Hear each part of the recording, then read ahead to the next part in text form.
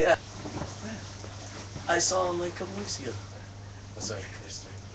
We're still occupying freedom with Grace. We're occupying Grace right now. This is Billy, and we're just going to do a little round robin here and have everybody talk about where they were when the raid happened and what they remember about it. And it's just, we're really just taking a moment to reflect as a community about what it looked like through our eyes in that moment.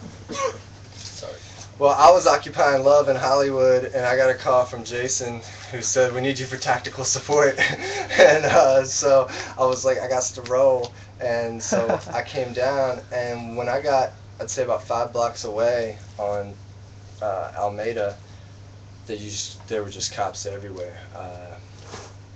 There was no way anybody was getting in the direction of City Hall. And so I parked my bus and just thought, like, you know, I took my earrings out and I jumped on the bike. I had like a little zip up thing and just thought I looked, you know, sweatpants and sneaks, you know, just try to look like a regular dude. And I went for a little ride just to see, like, you know, just to see. I was already down there, you know, and I realized I had never seen so many cops before in my life. I was like, this is not good. Like, whatever they're trying to, whatever's going on back there is heinous. So whatever, I didn't go, and I came back to the warehouse. That's it. I rode my bike back the next morning as soon as I got up. Did you have any source of news overnight? Were you No. following any? No, to tell you the truth, like, I kind of put it, not to say like put it out of my mind, but I was just like, whatever's going on in there is going on, that nobody else had contacted me or anything like that. And to tell you the truth, I was there the night before. I was in the treehouse, and I was thinking, like, you know, I told them, I was like, yo, there is like 30, like a line of like 30 cop cars that direction. There's like a bunch of cop cars in that direction. They were like, yeah, right on. I was like, you think they're gonna, like, you know, whatever, come back and, you know, whatever, they were trying to hit tonight. And we were like, nah, we didn't feel it tonight. And, you know, whatever, obviously they just kind of even let the temperature fall a little bit more. Yep. You know, catch us off guard a little bit more. So. Yeah. Well, when I came back the next morning, it was just completely gated up, and there was no trash. There was just trash trucks everywhere, just throwing tents and everything. So. Everybody was really passionate the next morning, though. Everybody was, I mean, like in the best ways. You know what I'm saying? Like, spirits were high for the right reasons. Yeah. Like, all right, enough. They were like, all right, victorious. enough screwing around. They were like, enough screwing around. Like, this is serious. Like, It's this is on. war. Like, it is on. Like, it's everybody was looking at each other like, "Are you see me?" You know, like, you better get like this.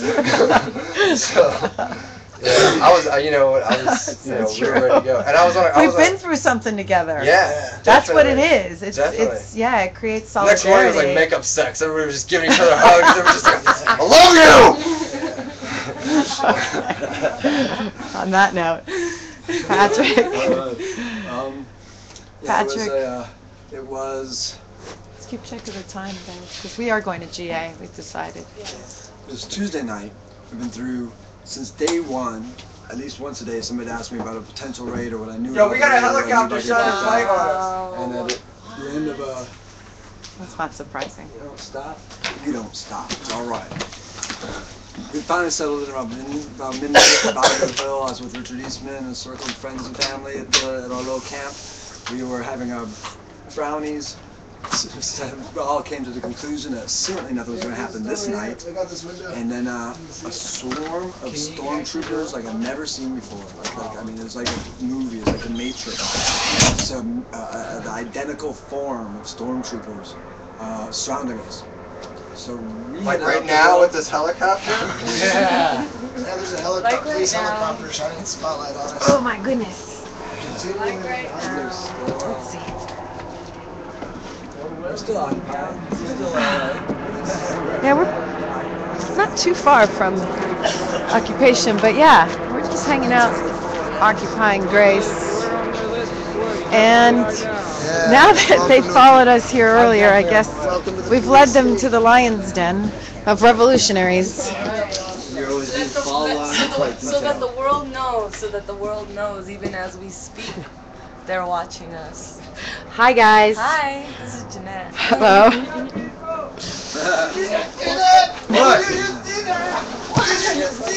What? Oh. Oh, the action. Did you see that? Oh, shooting star. Yes. Oh, wow. They really are. Yeah, look at that. That's the lights from the helicopter. No, right before the shit hit the fan, Tribal came up to me and he said, "Brother, you're not alone. They're with us." And then he walked away, dude, and he spent the whole time that they were doing all that shit sitting there. And he got arrested, but he was sitting there praying. And they had this prayer circle, and him and another person were, he says they were bringing ghosts. And we were in a huge home circle right before we got raised. No, on the stairs, at the top of the stairs. We were at the bottom of the stairs. And you know what?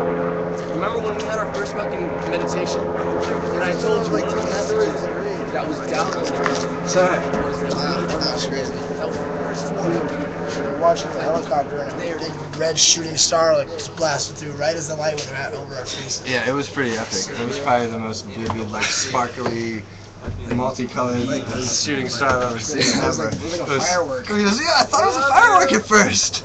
Oh, it was a meteor.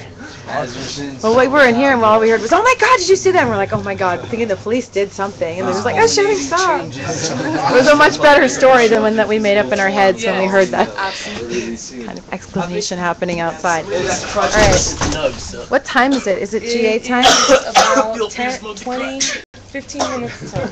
Oh, we should go. Okay, so I'm going to sign off for now. We're going to get over to GA and pick you guys up over there.